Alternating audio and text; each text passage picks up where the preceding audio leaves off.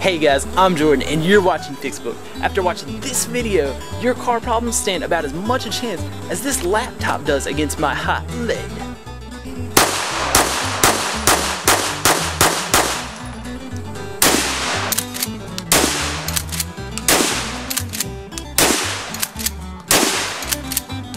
Now, make sure you stay tuned so you can see what happened to the laptop at the end of this video. And as always, don't forget to subscribe, like, and leave a comment down below. So today, I'm going to be showing you how to replace an ignition coil pickup sensor on an '88 Dodge Dakota. Is Cody. He is my assistant helper for today. Say hi to the folks. How's it going? Alright.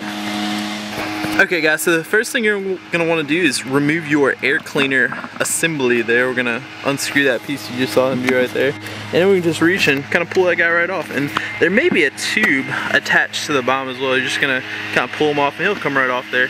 And then we're going to locate our problematic area. I'm going to come over here and you'll see it's where he's reaching there. That's where your distributor cap is. Let's see if I can get a nice shot on that. There we go. Right there's the distributor cap. Whoa, Cody, we are just moving right along. I'm sorry, I don't know what. That guy right there, and basically we got to remove this guy, and to do so, you can see right there where my finger's at, there's a little clip. It's basically like one of those little locking clips where you pop them off and then you put them back on and tightens up, and there's one there and one on the opposite side as well. And here's our other clip right back in there, you can see him there. And basically, you just take your finger and see if I can I popped them off right there. And we can see it's just hanging off there. So remove both those clips and then we'll be able to remove your distributor cap, and I'll show you that here, what that looks like in just a second. So now we're just disconnecting that other clip there. We're gonna undo them, and my friend here is going to remove the distributor cap. As we can see here, it just kind of comes right off. And then our internal parts will be exposed, what we're gonna be replacing here. Okay guys, so after we remove that distributor cap, we can see our rotor button, and basically we're just going to remove that piece right there. Cody, you can go ahead and just get that bad boy off there. And next, our rotor, what's this thing called again? Ignition pickup coil sensor. Okay, so now our ignition pickup coil sensor is exposed. And we can go ahead and remove him. And basically we just have two Phillips head screws we gotta remove, and we're gonna find one sitting right down here. There we go, that's one of them. You're just gonna want to get like a little stubby screwdriver in there, and then the other one you'll definitely want a stubby screwdriver because it's right up there against the firewall. So I'll show you what that guy looks like here in just a second, and we'll get those screws out. Okay guys, now the next Phillips head screw we've got here is going to be sitting right around here, and you can see we have two Phillips head screws fastened into that place right there, and you can see that smaller black one, that's the one you're going to want to remove. And also we have that slightly larger silver like Phillips head screw, and it's actually not going to be there. It's not going to look like it. It's going to look identical to the other two screws. Now you need to make sure that you grab the one that looks like the right screw. You want to make sure you get the one closest to the firewall or furthest away from me, from my finger there. So those are the two screws you need to take out. Remember, all three are going to look the same, but only the two I described are you going to want to remove, and then we will be able to remove our ignition coil pickup sensor.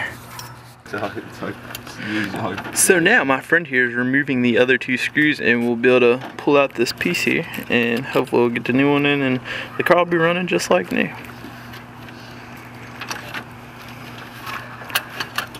And basically that's all you do is just kind of pick up on that wire. It's a 3-terminal wire there, and you just kind of unplug that. Now is that a squeeze and unplug, or is it just a pull? Just pull it out. Pull it out, okay, cool. And then yeah, now here in just a second I'll show you the installation for this piece. Okay guys, now we have our new sensor here. We're gonna go ahead and set that bad boy in. Go ahead and put him in there. And basically, you're explaining something to me, Cody. What's going on with that wire you've got? This wire, there's a little groove in the side of the distributor right here that you just gotta press it down into so that it doesn't get in the way of the cap. And there you go. Where's our wire? Well, the wire is down on the side of the distributor right now. Okay, and so basically, yeah, you're just gonna set your wire. You can see how the rubber fit in there, just kind of sets down in there, and then make sure to re-plug up your ignition coil pickup sensor guy right here. And our connector, the female connector, where can we find that piece right there? Just plugs in. Stand over there. Right here. Alright, so we're gonna go ahead and plug that in, and then we'll get everything back together. As far as installing everything, is pretty much reverse. We'll go ahead and just show you though, just to make sure you know exactly what you're doing, and then we'll get the car started. Hopefully it's gonna be running real good. We got the Phillips head screw we're gonna start. We'll start both the screws. And once you've got both of your Phillips head screws about hand tight, go ahead and take your Phillips head screwdriver and tighten them in there tight, not too tight. You don't want to strip those threads. It'd be hard to get out if you do that. So after that, we'll show you here putting the cap back on. The next thing we have to do is put the rotor button back in. Where's our rotor button, guys? There it is. So we're gonna go ahead and just insert. If you see, there's a little like notch in there. It lines up with the notch on the distributor. Oh, that's an important note to make note of. What does this red wire go to? Don't worry about it. Yeah, don't worry about that. Alright, so let's get this button back in.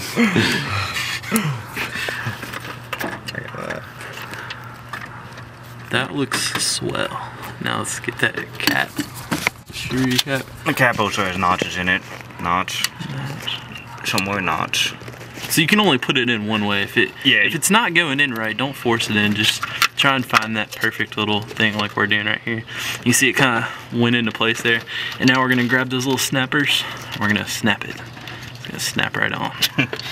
Making you stubborn. Go with the other one.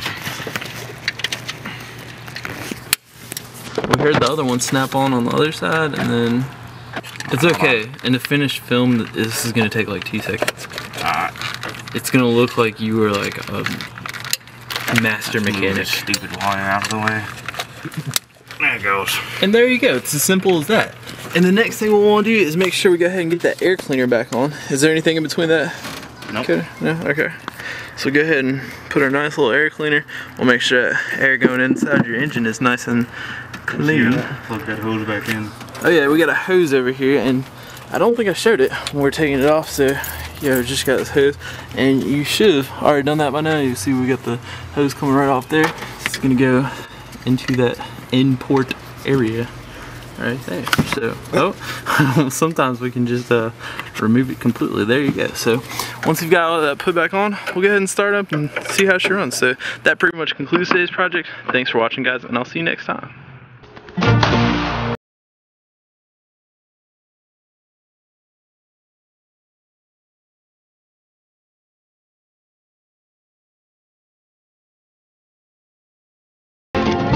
Thanks for watching, guys, and don't forget to subscribe so you can catch all my new videos, which publish Mondays and Fridays at 9 a.m. Pacific Time, 10 a.m. Mountain Time, 11 a.m. Central Time, 12 p.m. Eastern Time, and I will see you then.